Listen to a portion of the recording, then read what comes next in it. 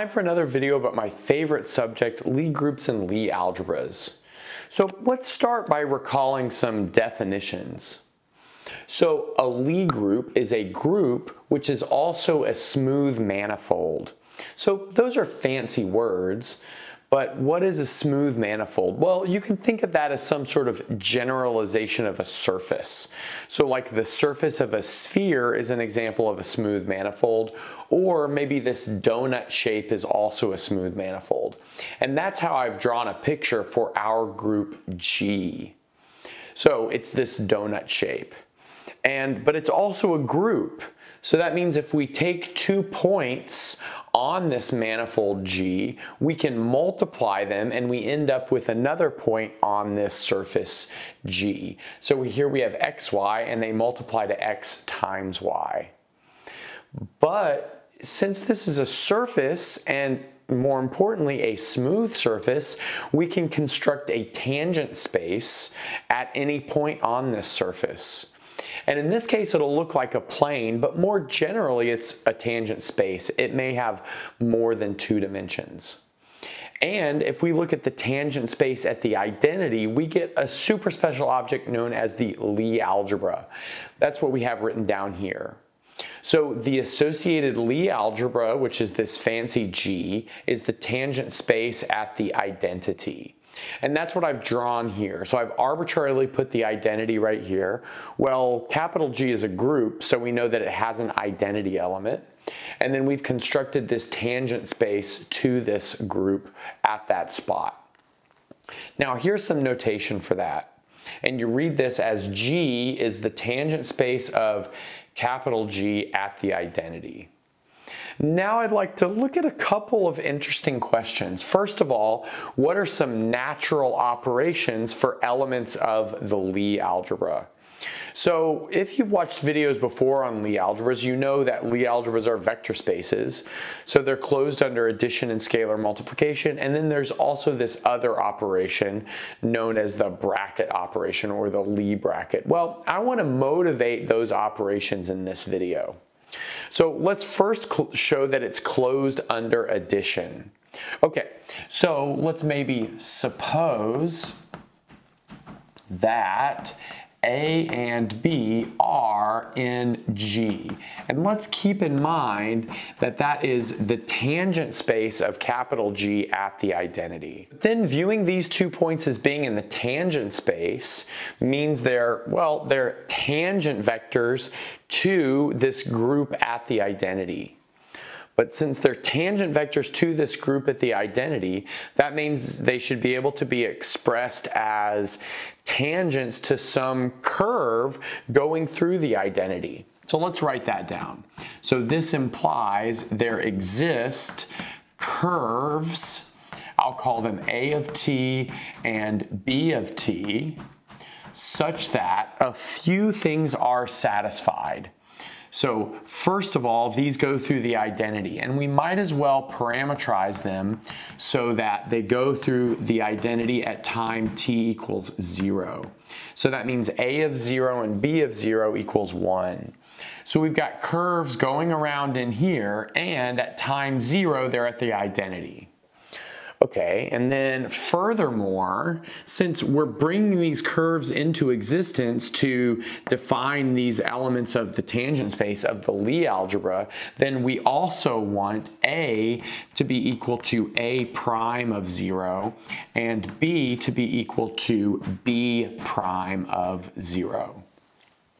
So by definition of the tangent space, A prime and B prime of 0 lie within this tangent space at the identity.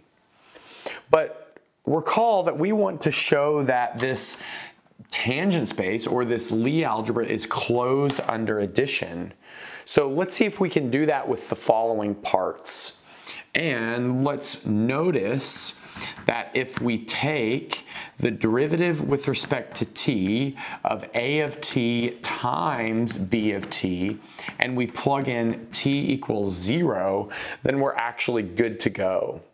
So that's going to give us A prime of 0 times B of 0 plus A of 0 times B prime of 0.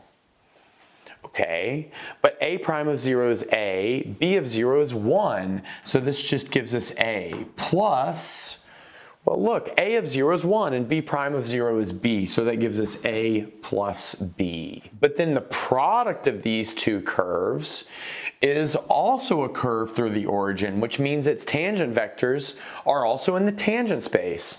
So that tells us that in fact a plus b is inside of this tangent space at the origin, or sorry, not at the origin, at the identity, or it's equal to g.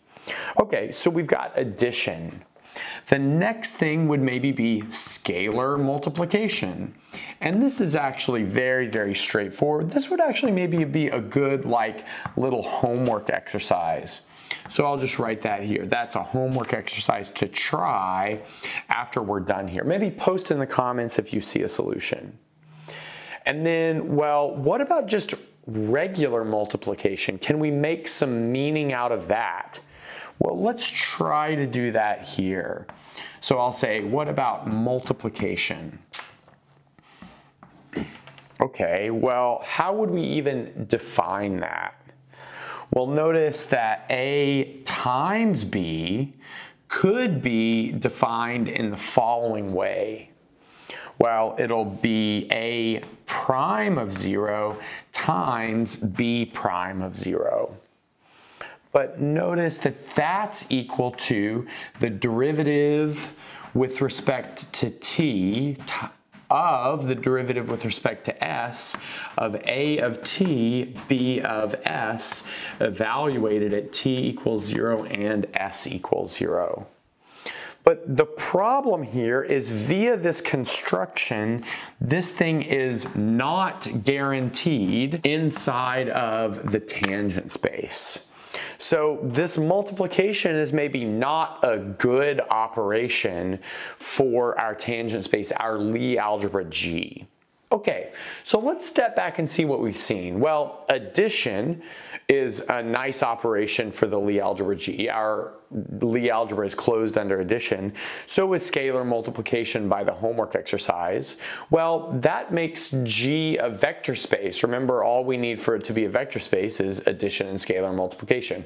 Well, obviously some other rules have to be satisfied, but those will follow very, very quickly. But can we get some sort of other operation that is maybe natural for the Lie algebra? And we can, but it takes a little bit of trickery. So let's do that.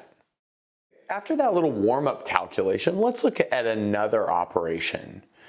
And let's recall our starting points. So if we have a and b inside of the Lie algebra, then that means they can be expressed as tangent vectors to curves through the identity. So we've got a of t, b of t are inside of the group. They go through the identity at 0, and their tangent vectors are equal to those elements of the Lie algebra. Okay, and so from here, we're going to define a family of curves. So let's fix S and define the following family of curves, which I'll call CS of t. And I'd like to point out that this comes from the book Naive Lie Theory by Stilwell. So some information about that book should be on the screen right now. I think it's a nice introduction to Lie groups and Lie algebras. It has actually more work with Lie groups than I would expect for such a book. Most of the time you just jump to Lie algebras and prove things about Lie algebras. Okay, anyway, back to this. We've got this CS of t, and how are we going to define that? Well, we'll define it as AS times BT times AS inverse. Okay, so we know that those are within the group, those curves, so that means we can combine them in this method. We're conjugating by A. And now let's notice the following. We have CS evaluated at 0 is most definitely going to be 1. Because that's A of 0, B of 0, and then A of 0 inverse. But that's the identity, and then the inverse of the identity, which is also the identity. But now let's notice for all S, we have CS evaluated at 0 is the identity. That's because B of 0 is the identity. But that just puts AS next to AS inverse, and those collide to give you the identity, given that they are inverse pairs. Okay, so now let's take the derivative of this with respect to t. So the derivative of CS with respect to t, and then we'll plug t equals 0 in there.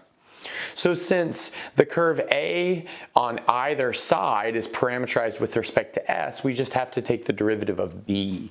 This will give us AS and then B prime of 0 times AS inverse.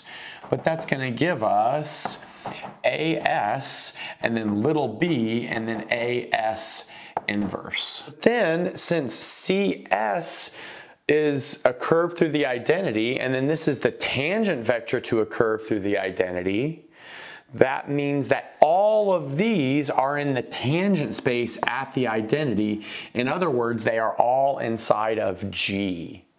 Okay, so let's maybe spell that out. So that means for all S from the parameter set, you could take that to be the real numbers if you want.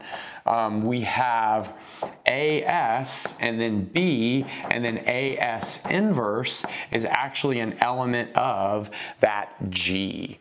So that somehow boosted our combination of curves within the group to a curve in the tangent space. If we think about S as a variable now, that gives us a curve in the tangent space.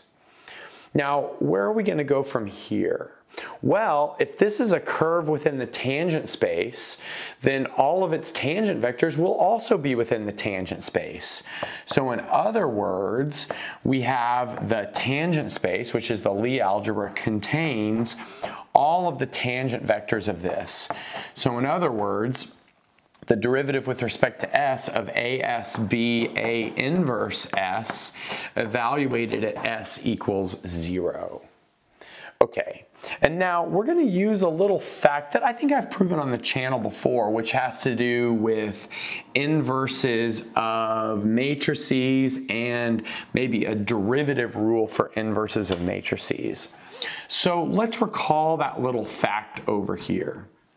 And that is that the derivative with respect to S of the inverse matrix A inverse S turns out to be negative A inverse S times A prime of S times A inverse of S. Great. So notice that if we had commutativity, that would be exactly the derivative type rule that we're used to, but since we don't have commutativity, it's not exactly the same. You're flanked on either side by A inverse. Okay, so what does that turn this into? So using the product rule, we'll have A prime evaluated at 0 and then B and then A inverse of 0. So that's from taking the derivative of AS. And then we'll have minus, well it would be plus, but we've got this minus sign here. And then A evaluated at 0, B, and then this derivative right here. So that'll be A inverse evaluated at 0, A prime of 0, and another A inverse evaluated at 0. So we've got something like that. But now we can go through and do a bunch of simplification. So notice A inverse of 0 is the identity. And that's because A of 0 is the identity. So if you invert the identity, you get itself. And then similarly, this right here will be the identity, as well as this right here is also the identity, and then this right here is also the identity. So you get a bunch of copies of the identity. And then furthermore, A prime of 0 is little a. So we have this is little a, and then this thing over here is little a. But now if you kind of get rid of everything we don't need, all of those identities, we end up with AB minus BA. So that means for all elements of the Lie algebra, if you combine them in this way, you end up with another element of the Lie algebra. And that together with the following standard definition of the Lie bracket of A and B as AB minus BA tells us that this Lie bracket is a nice operation on G. And then once we have that, we can start finding identities that perhaps this bracket satisfy, and that would eventually lead you to the Jacobi identity. And then after that, all you have to do is kind of abstract the whole thing and you get the textbook definition of a Lie algebra. And that's a good place to stop. Thanks for watching and sticking around until the end of the video. And since you're here, don't forget to gently press that like button, subscribe, ring the bell, and select all notifications to never miss a video. If you want to get your name in the credits like you see here, access the live seminar series, review videos before release, and more, go to patreon.com/michaelpennmath and become a Patreon member today. If you want full ad-free course content, subscribe to my second channel, Math Major. I've got courses on linear algebra, complex analysis, and proofwriting, among several others. And that's everything. Bye.